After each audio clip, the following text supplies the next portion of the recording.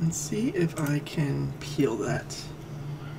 And when I clicked peel, you'll see it did break it apart at that seam and created the green line representing the seam for those two components. In older versions, as soon as you click this, it gave you the green line and you got the seam. I've noticed with this version that I have a tendency for it not to immediately do that. Okay, so that's how you can create a seam. Again, I'm going to undo this. And we'll take a look at some other ways to cut apart our geometry. So I can create my seams that way. I'm going to select the bottom faces. And let's just get to an angle and try and get those with the selection. Now, when I go to select the faces, turn off element. When I go to select these faces, I have to make sure that this ignore back facing is turned off. Otherwise, I don't get the back facing polygons. So again, turn off my back facing.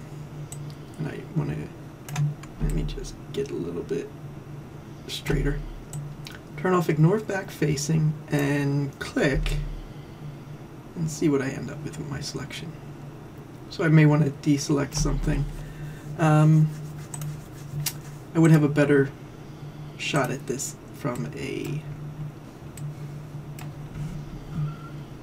orthographic view. Let me hold down and click and drag and just check to see if I have a nice even selection. And that's good. So what I can use is I can come over here and use my projection types. So I already have planar selected. And we can go and pick, if it's not projecting from the correct angle, how it's going to project, X, Y, or Z options. And once we have that, you can do a peel. So let's open up the editor. And let's pull everything out.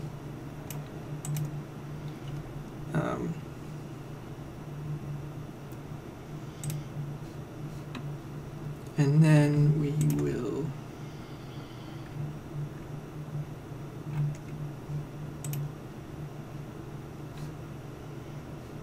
turn off projection so I can deselect this. And you'll see I have a seam.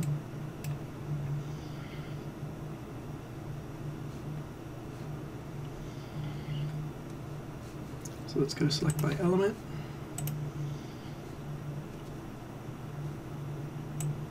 Slide these over. I have this lid as a separate element. Just move that out of the way. And then these two objects are separate elements.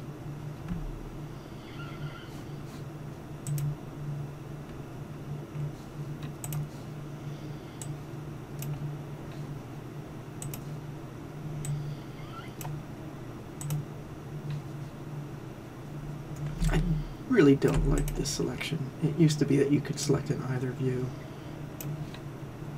with either of the selection types, and now you have to be in the correct view for it to select properly. Okay, so I do have this separated part, and we're going to go and say quick peel and allow those pieces to get broken up.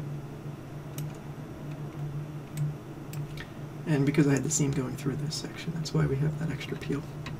So you can go and pick different projection types, put a seam in, and then have it peel based on that projection type. So planar is the one I tend to use. If you can't get it to align properly, sometimes you'll have the actual gizmo here at a weird angle. Sometimes you need to change your X, Y, or Z, or click center. But these are quick peel tools that are going to allow you to just go ahead and do a peel whenever you put a seam in. Alright, so again, it's a lot of work to straighten all of this out. I can go and select these, and then we can take a look at, let's see, I don't want to pelt these, but let's just do one of these and pelt it. So I'm just going to come in here and grab this element, and we'll take a look at pelt. So I just want to move everything else out of my way.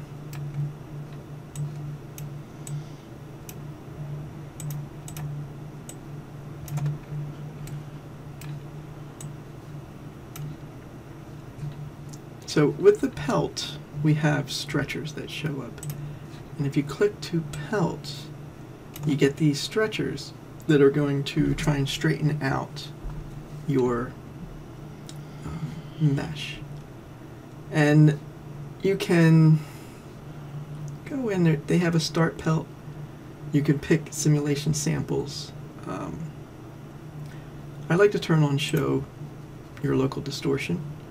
And then you click to start the pelt, and it usually stops itself. But you have to click to hit stop and make sure it's stopped before you can move on to the next step. So sometimes it will pull too far. When you go to relax, the same thing. You can click on relax and look at the color for distortion. Wherever it's green, we have no distortion.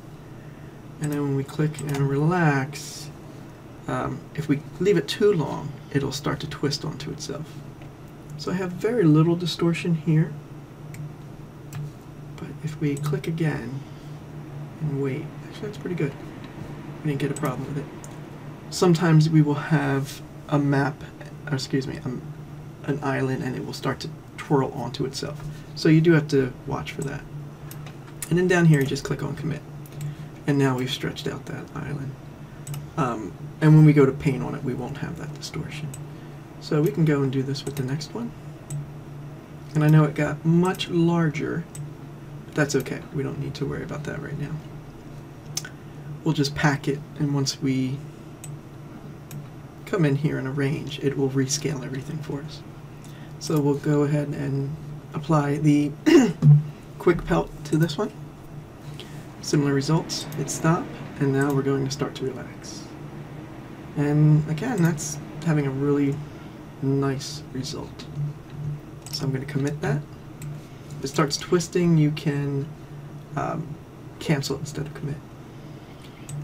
Okay, so we have these two sections, and I still haven't cut these apart, or the top, but just to show you how to pack it again.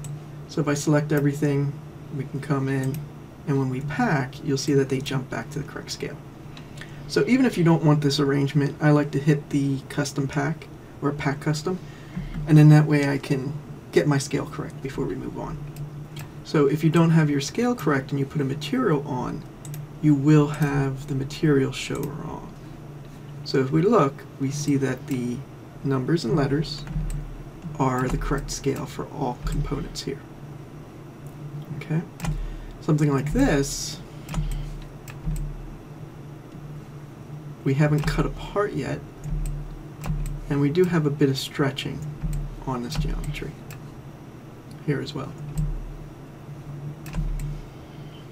And the idea is that we can get a nice mask that sits without distortion to the mask. So having this texture that they give you by default now, which is nice, it is handy. So you can see what your mask, excuse me, what your texture looks like in the viewport, and see if things look like they are distorted.